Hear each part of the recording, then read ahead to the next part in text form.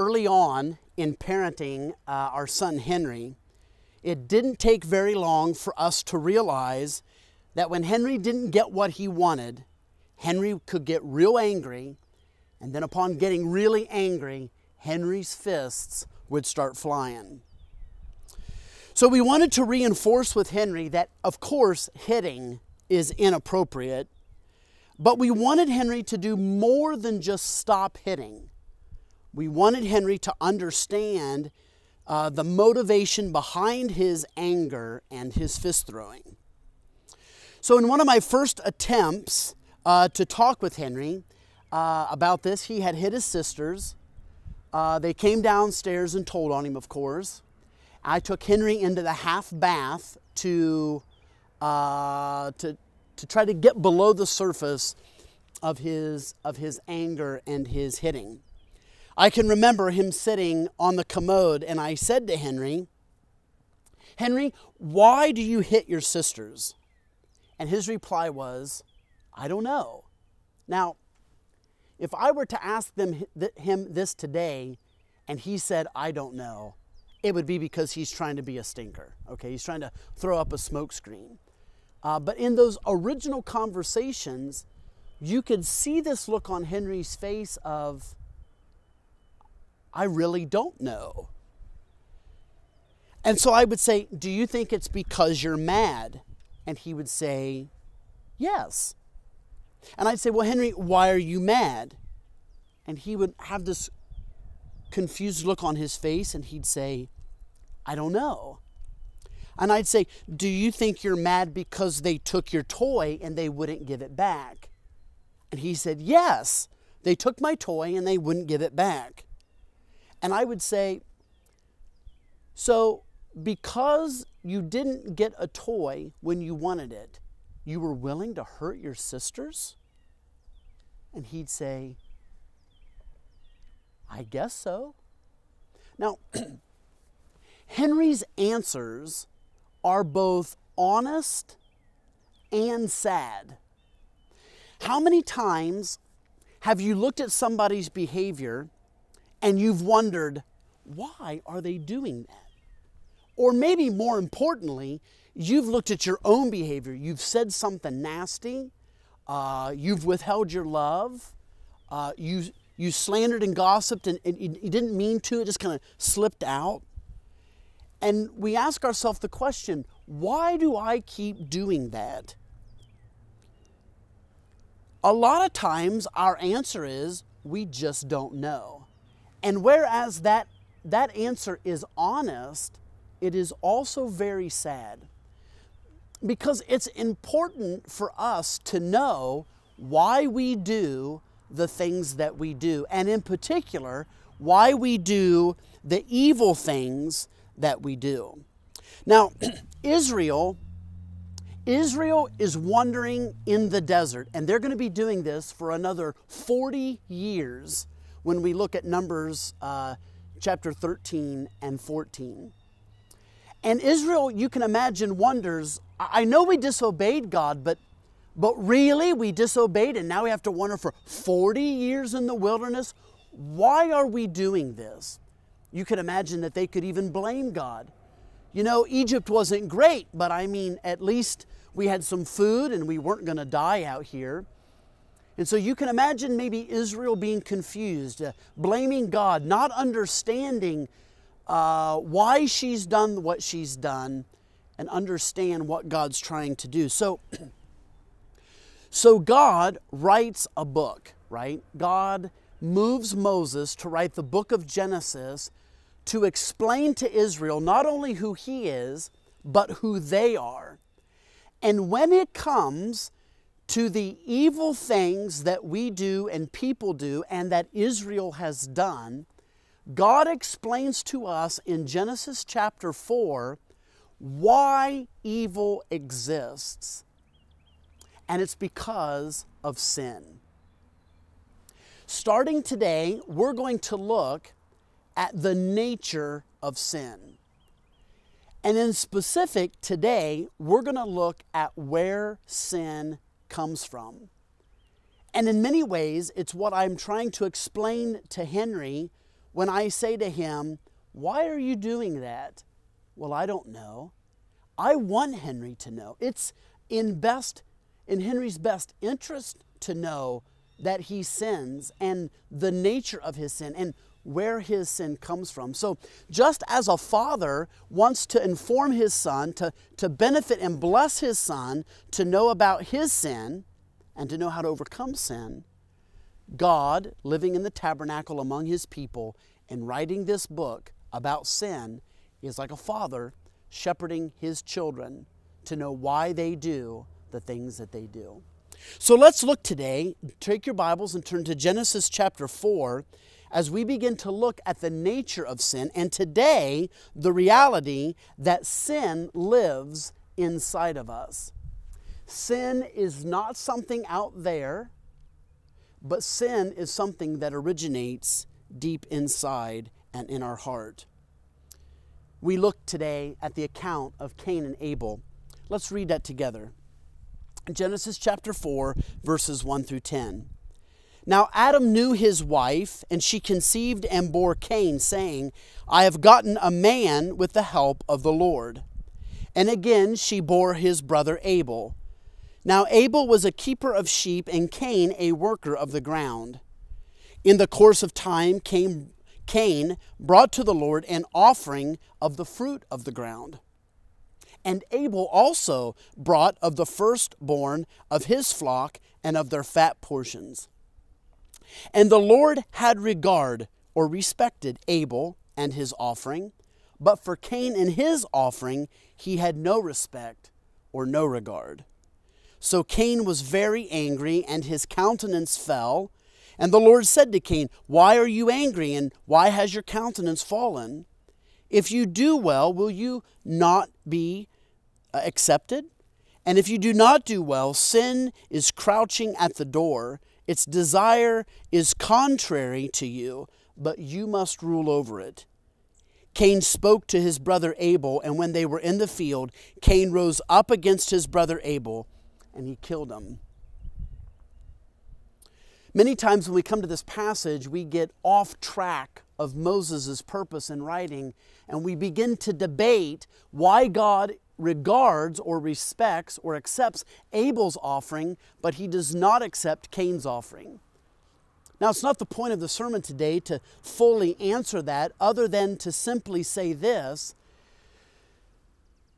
It seems to me, and it seems from 1 John chapter 3 and other accounts, that Cain's offering and Abel's offering are an extension or an overflow of the condition of their heart. Jesus speaks to this when he says that a good man, out of the good nature of his heart, does good things. And likewise, an evil man, out of the evil intent of his heart, does evil things. So I don't know that it's necessary to focus on Abel bringing a lamb and Cain bringing fruit. And even if that is an issue, the bigger issue there is the heart of the worshiper. It's interesting here that it says that God doesn't have regard for Cain or his sacrifice, demonstrating that it originates with Cain's character or Cain's heart. God tells Cain that sin is a living, breathing power that wants to consume Cain, but Cain won't rule over it. So in addition to his sacrifice being an extension from his inside character, later in this passage, in verse 5, he connects this idea that Cain, when he's confronted by God, is not open to change or open to God's will. And God warns him and says, sin is not just doing what God doesn't want us to do, but sin is a living, breathing entity that is going to consume Cain. Not from the outside, but it's going to consume Cain from the inside out. So when we look at the nature of sin, the whole point of today is to look at this reality that sin lives on the inside. And we see this with Cain, both in the sacrifice that he offers and in God's confrontation of him. It's the inside of Cain. Now, James chapter 1 explains more concisely, theologically, this concept and what's going on here with Cain and Abel. So I would encourage you to take your Bibles and turn to James chapter 1, and we're going to look just at verse 14 and 15. Look in verse 14. He says, "But each person is tempted when he is lured and enticed by his own desire." I want you to notice here a couple of things. First, I want you to notice how James demonstrates just what we're seeing in Genesis, that sin is not an out there thing that we catch like a virus, but it is something that comes from the inside and it infects everything that we do on the outside. Notice he says here, each person is tempted. He says here also that he individually is lured, and that person is enticed by what? Someone else's desires? No, by his own desires. It's interesting here that he uses the word lured, a fishing concept, right? You throw the lure into the pond or the river. What are you trying to do? You're trying to deceive the fish in order to catch them and drag them out of their environment. The desire on the inside is what causes us to go after the lure on the outside, and we're dragged away by our inward desire. Now, we're not going to spend a lot of time on this, but the scripture seems to paint for us 6 ruling desires that are found inside of sinful people, which is everybody, of course. Now, it's not to say that everybody has these 6 sinful desires, but everybody has at least one of these ruling desires from the inside, okay? You may have a unique taste or desire for perfection. That would look like the desire to control others or to control your surroundings. You may not have a desire or a unique taste for perfection, but you may have a unique taste for praise. The desire to be recognized, to be visibly approved or verbally, to be respected. So perfection, praise, or maybe peace. The desire to live a conflict-free, easy, convenient life. I'll be honest with you, that's mine. Or you may have a unique taste for preservation, the desire to please people, not out of a desire to serve and love them, but a desire to please people out of fear of what they can do to you. Try to appease them so that they won't hurt you or malign you. Or maybe you have a unique taste for pleasure, the desire for prosperity or the seeking of comfort or to amass possessions. We call this person materialistic. Lastly here, you may have a unique taste for privilege, the desire to claim entitlement or position. Now, a lot of these in and of themselves, these ruling desires are not evil. But when they are combined with the desire to be worshiped, they become ways that we try to manipulate people or manipulate circumstances in order that our desire might be fulfilled. So we go after the sin because we're going after the fulfillment of that desire. During a family vacation years ago when I was a boy, we went to Disney World. And we set up our tent camper, and right behind it was this really nice size creek or crick. And during the hottest part of the day, my parents and my sisters would go back to the camper and they'd lay in the air conditioning, and it was my opportunity to go fishing. So we didn't have any worms, but I'd get my pole and I'd get my hook, and I'd grab a bag of bread and I'd head down to the bridge. I'd take a little pinch of bread, I'd put it around the hook to disguise it, I'd throw it into the creek, and lo and behold, I would catch a fish. And some of these fish were gigantic. And of course, I'd have to go back and show my dad. My dad said to me one day, he said, "How are you catching all these big fish?" And I said, "Or what are you using?" Because he knew I didn't have worms. I said, "I've been using bread." My dad said, "You can't catch fish with bread. Everybody knows that." I said, "Well, I am." He said, "That's impossible." So the next day, we found a bait and tackle shop, and we bought red worms. We went down to where I'd been fishing, and we baited the hook with red worms. We threw it in, and the fish didn't bite at all. So without him looking, I took a pinch of bread, put it around my hook, cast it in, had a fish just like that. He looks at me and he says, "See, I told you those worms would work." And I said, "Dad, I caught it on bread." And he was puzzled. He started laughing. I started laughing. You know, in Ohio, we'd been fishing. We always caught fish on red worms or wax worms, never on bread. But these fish in Florida had developed a special taste for bread. You know why? Because this was a tourist attraction with geese, and there were lots of families. So families would feed bread to the geese, and the fish had developed a particular taste for that particular thing, for bread. They didn't want worms. They didn't want wax worms. They wanted bread. All of us have a ruling desire, but we don't have the same ruling desire. So I look at Bob's sin over here, and I can't understand why Bob gets tripped up with this sin. Well, it's because Bob has a ruling desire that I don't possess. Also, Bob can look at my life and say, "Why does Matt get tripped up with this sin? I don't understand it." Well, in some ways, Bob doesn't have to understand it. He just knows that I have a ruling desire and it's attracted to a particular taste. For me, it's ease of life and conflict-free living. I probably shouldn't have chosen to be a pastor or a husband or a father, okay? But we do. When we walk with Jesus, we can overcome these desires and commit them to Christ for Him to fulfill us. But when we walk in the flesh, these desires are deep within us. So I want us to know this, that sin comes from inside. Sin comes from inside, from a particular desire that we possess. Now, James 1 goes on to talk about 4 stages of temptation.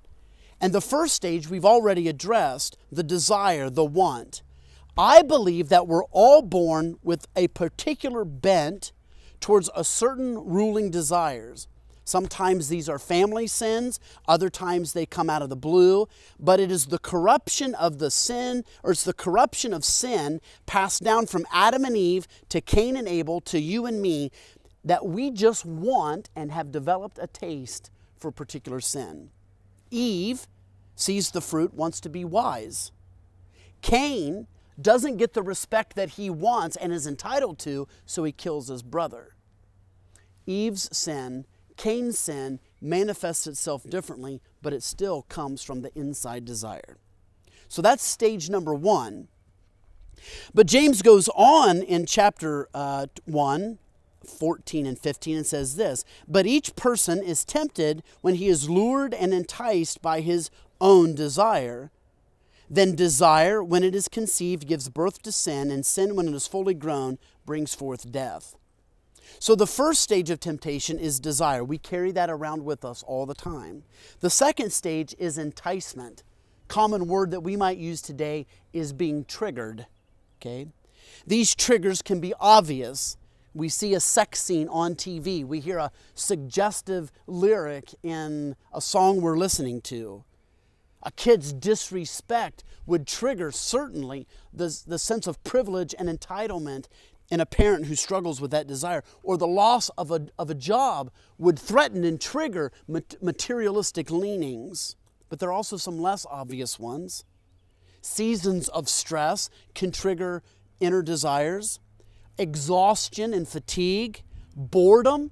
I know for myself, some of my hardest, most difficult days struggling with my own desire are my days off, when I have lots of time to think. Sometimes that's not good for me. I want you to notice here, when it comes to enticement and trigger, God doesn't accept Cain's sacrifice, confronts Cain, and this triggers Cain's desire for entitlement or recognition. Now, I want us to know that just because we're enticed by sin or triggered by this, especially for the Christian, doesn't mean we have to give in to sin. In fact, in Genesis 4:7, he tells Cain to rule over the sin. And for the Christian, by the power of the Spirit, we have the ability not to give in to that desire or that trigger, but we can have victory over it. But the reality is, sometimes we do give into it, and when we give into it, James says, that's when sin occurs, the sinful act. So Cain wants to be respected or feels entitled. God confronts him, that's the trigger. But instead of ruling over it, Cain gives into the sin. He has this inside desire, is not met by God, it's triggered. And how does he deal with it? Not through repentance. He turns his anger towards Abel, not his sin, and he kills Abel. Israel does the same thing. They miss ease and comfort of Egypt, which is a lie because they were enslaved. And they're triggered by the evil report of the 10 of 12 spies that go into the promised land. And instead of saying, no, God can do this, they refuse to go in and they commit the act of sin. So in many sense, sin is birthed and comes to fruition in their life. Now notice here, the fourth stage of temptation and of the nature of sin, desire, enticement, the sin itself, conception. Notice the fourth stage is death. He says, then desire, when it is conceived, gives birth to sin, and sin, when it is fully grown, brings forth death. Cain's life, he thinks it's bad, but it goes from bad to worse. Now, the death that James is talking about here is not necessarily physical death. Now, when Eve and Adam sin, physical death becomes a part of the equation. When Cain sins, death is part of it because he kills Abel. But that's not the only way, that's not the only result of sin. This death that James talks about the personal and relational destruction that sin causes in our life. With Adam and Eve, it isn't just that death becomes a part of the human equation, but their desire to be like God, their enticement of the fruit, their eating of the fruit, now also brings into the human equation shame, relational distancing, deceit, hiding from each other and with God. All of a sudden now there's been a destruction in Adam and Eve's relationship that they never had before. And Cain's desire to do things on his own, he's enticed to rebel when he's confronted by God. He gives into that, he kills Abel, and death occurs. Not just the death of Abel, but notice in the rest of chapter 4, the destruction in Cain's life and in his relationships. In Genesis 4:11, God tells Cain that the ground will no longer yield a living for him. Basically, Cain's lost his job. A pastor who commits sexual sin loses his job. A congressman, a senator, an elected official who's found to be breaking trust of his constituents loses his or her job. A CFO who is found to be embezzling money in order to live a luxurious lifestyle, when that's found out, guess what? Loses its job. Cain loses his job. All of his financial security is ripped out from underneath of him. This is one of the destructive consequences of his sin. In chapter 4, verse 11, we also see that he's told that he's going to become a fugitive and a wanderer. Makes me wonder what's going to happen now to Cain's relationship with his mom and dad. If he's going to be a wanderer and a fugitive, is he going to have a relationship with them? And even if he can stay close, are they going to want a relationship with him? It's also interesting to me that Genesis is written to a wandering generation of Israelites. Why is Israel wandering in the wilderness? As a consequence of their sin. Cain is wandering because of a consequence of his sin. Adam and Eve are expelled to wander outside the garden because of the consequence of their sin. Sin brings forth death. It brings forth destruction. You and I could probably give testimony of times in our lives where we felt like we were wandering in a desert, where our spiritual life felt dry and lifeless and frustrated. Why? Because we gave in to our desire and we sinned, and there's destruction and hardship as a result. Chapter 4, verse 13, we see Cain gets paranoid. There's a connection between sin and paranoia. There's a proverb that says something like, a wicked man always thinks that a lion is coming to get him. It's like he lives not in reality, but this paranoia. It's interesting, isn't it? Liars always tend to think that people are lying to them. People that are greedy are always thinking that people are out to screw them over financially. People that are sexually promiscuous are always thinking that everybody else is cheating and sexually promiscuous.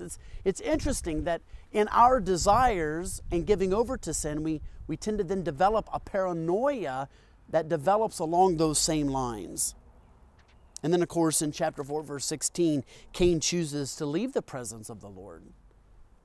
One of the greatest destructive things about sin is its distancing of us and our relationship with Christ. Well, Israel needs to know this. Israel needs to know this because she is wandering in the desert because of sin. And sin, her sin and the destruction of it isn't because of the Egyptians. It isn't because of Moses. It isn't because of the inhabitants of the promised land. It's because of the sin in her own heart. Her desire for comfort and ease. She becomes enticed with the evil report of the spies, and fear begins to dominate her heart.